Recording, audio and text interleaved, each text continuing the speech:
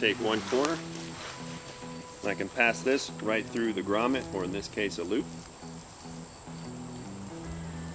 Stick my toggle through, and the point of my shelter is established. From here, I'm going to spread this out and stake it down.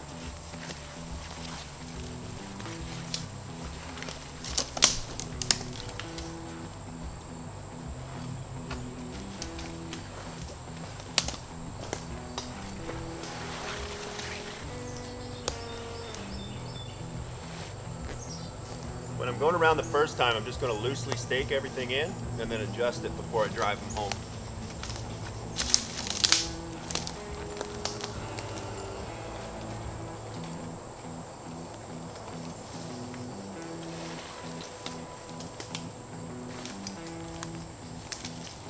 And once I get this established, I'll take all the sticks from the inside and throw them in my wood pile.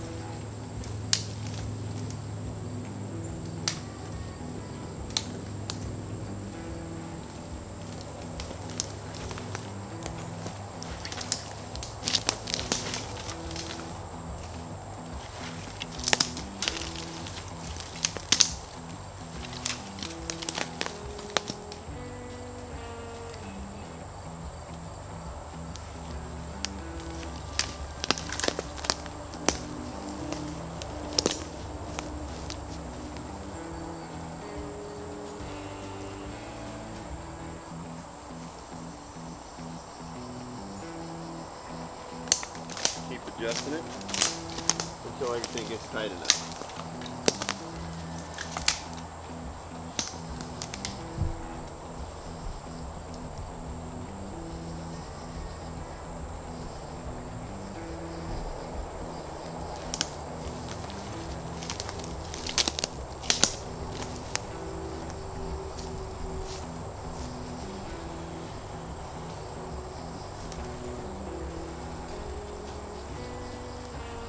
That's not bad.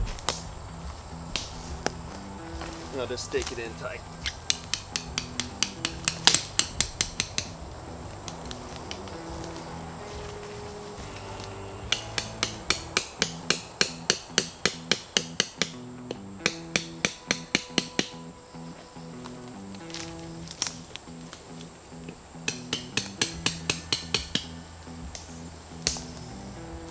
I'm gonna have to tie a prusik up here.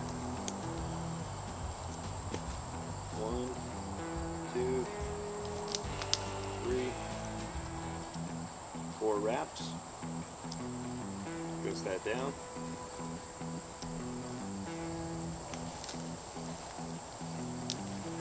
Pull up this center.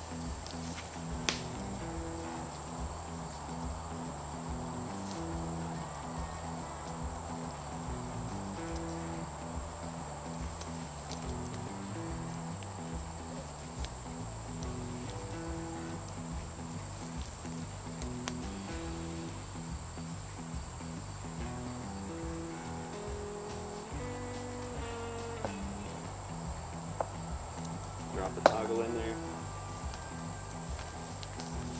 And that'll open up that shelter on the inside.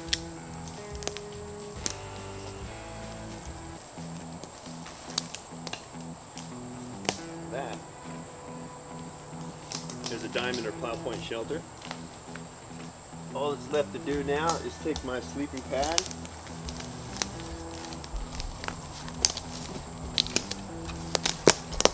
and get everything set up for my bedding. But you see I got a lot of stuff in here, but that's going to go in my wood pile, so I'm just going to get all that out of the way and then set up my bed inside here.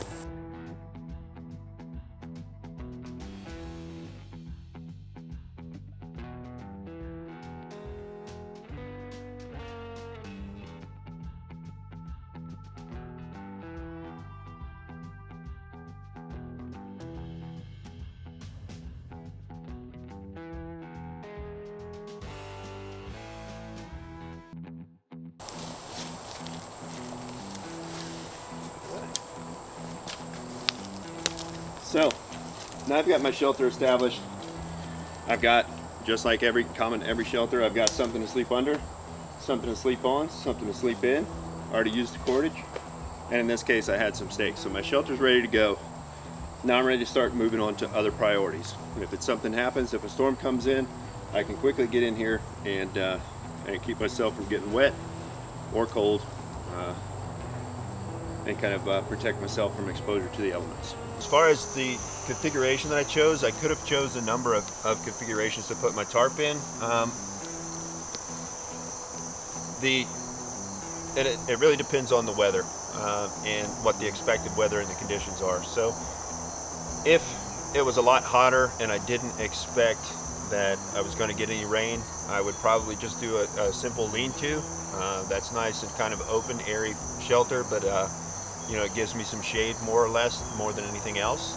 Still allows a nice convective breeze to come through if I have that. But in this case I didn't, because I expect that I'm going to get rained on while I'm out here. So I went with the diamond plow point configuration.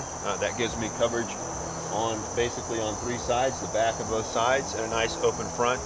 I can have my campfire right out here and take advantage of some of that radiant heat at night to keep me cool, because I only have just, you know, one wool blanket to keep warm. But it also, you know, offers me the most protection when I expect that it's going to be raining, and it may be mild temperatures tonight. Not sure.